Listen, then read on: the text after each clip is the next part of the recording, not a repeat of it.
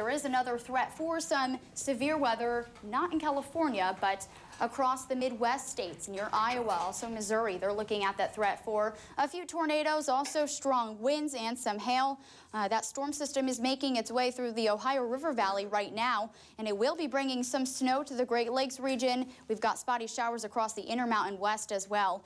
Looking at the I-5 corridor, showers are continuing today all the way from the Bay Area north to the Seattle metro area as well. Now, most of the activity is going to be along and west of the Cascades. For our forecast area in particular, most of these showers will be at the coast, and a few of them will make their way into Josephine County. It'll be pretty isolated in Jackson County, Northern California, and in the Klamath Basin. But snow levels are starting off pretty low, around 3,500 feet. So it's kind of neat. You can see a few of these showers falling in the form of snow along the Coast Range Mountains.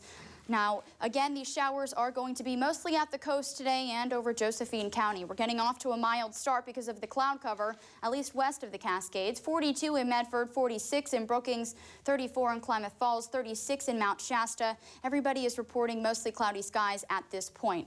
Looking at cloud cover and precipitation as we head throughout the next 72 hours, again, these showers will continue for today. Here we are about 3:30 in the afternoon. And then we fast forward into tomorrow. We've got a potent storm system moving in that will be bringing moderate to heavy rain to most of the region. Snow levels are rising into Friday afternoon. Here we are.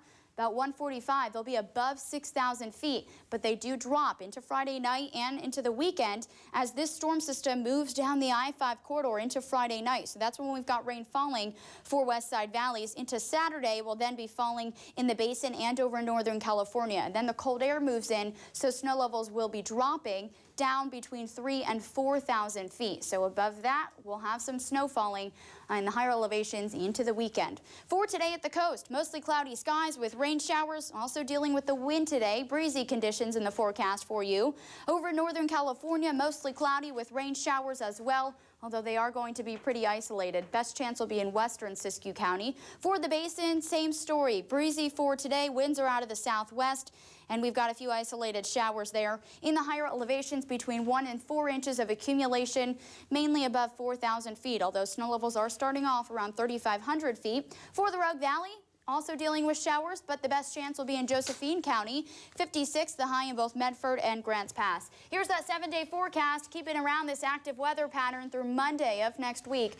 Northern California, you also have rain moving in for the weekend. More spotty, though, for Sunday. Most areas are going to be mostly cloudy for the second half of the weekend with very isolated showers. In the higher elevations, again, our snow levels are rising Friday, but they drop quickly into Friday night. And for the Rogue Valley, 56 today, in Medford, 58 tomorrow.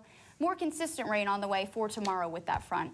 Yep, a lot of clouds outside, and but fortunately we're not getting tornadoes like they had in Northern California. Right, yeah. We won't take those. We'll just take the rain. Yeah, That's right. We need the rain. That's what we